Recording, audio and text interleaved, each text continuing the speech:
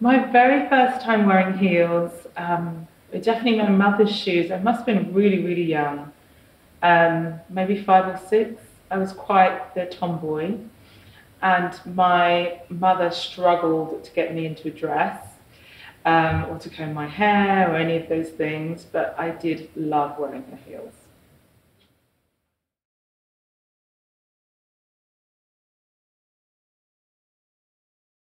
My name is Vanessa Kingori, and I am publisher of GQ.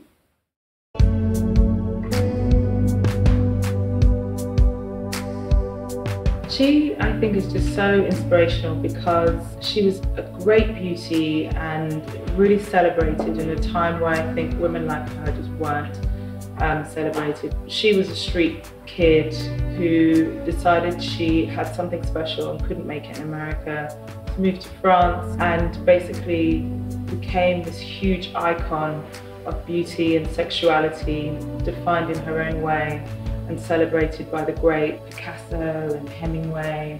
She was a great thinker, incredibly intelligent, risk taker, as well as being beautiful, feminine, sexual. She stood for a lot of things and was quite defiant and knew her own mind, and I think that's incredibly important.